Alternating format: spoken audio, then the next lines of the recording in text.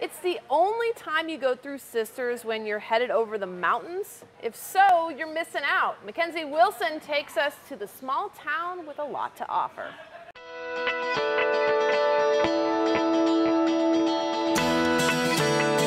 I wanted to know, what is a morning in Sisters like? So Erin Borla from the Chamber of Commerce took me around last week, and she showed me a lot. But all of that was only the beginning of my tour.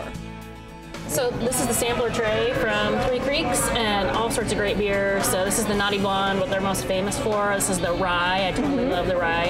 And then they have like an Anvil Amber in here, the red, the chocolate porter. The red is also one of my favorites. So yeah, all sorts of good choices. Can't go wrong. Can I try the red? Do it. All right. I feel like you've probably had, you said it's your favorite, so you've had it before. You try something new. I'm gonna do this one. This is really good. Isn't that good?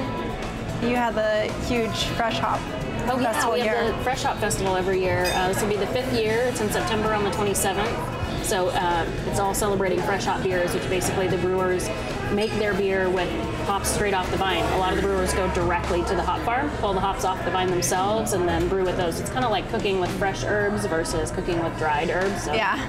Really tasty. So have you had their food here? Oh yeah, food's great. They have all sorts of great specials. They change, pretty frequently. But great coconut onion rings. Those are pretty tasty. Coconut onion rings. Those sound pretty good. Three Creeks was awesome. And while I love beer, I'm also a sucker for a glass of wine. Or three.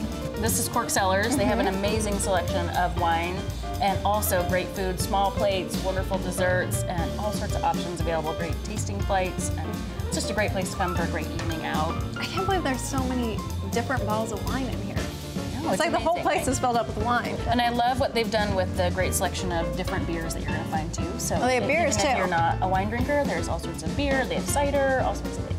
So. Well, this is a place to come though if you want to try out a bunch of different wines. I feel like that's what sometimes you need is like wine can be so intimidating, and to be able to come to a place where they have all different kinds, all different price ranges. What's really great about this place here is they've done such a nice job of making it feel casual that you can come in no matter what. If you want to go out for a fancy evening, or if you want to come in and have a nice casual glass of wine with your buddies, you totally can do that. So. I could see having some serious wine Wednesday in this place. Hey, there you go. I think you should do it. Bring my friends here. And before we headed back to Bend, we had one more important stop.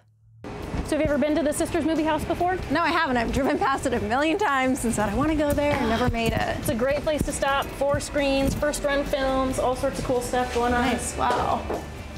It's pretty. So it's constructed like a barn here in town, and it's got great movies that are playing all the time. They start in the afternoon and run through the early evening. And you said they serve beer and wine here too? Beer and wine, full menu.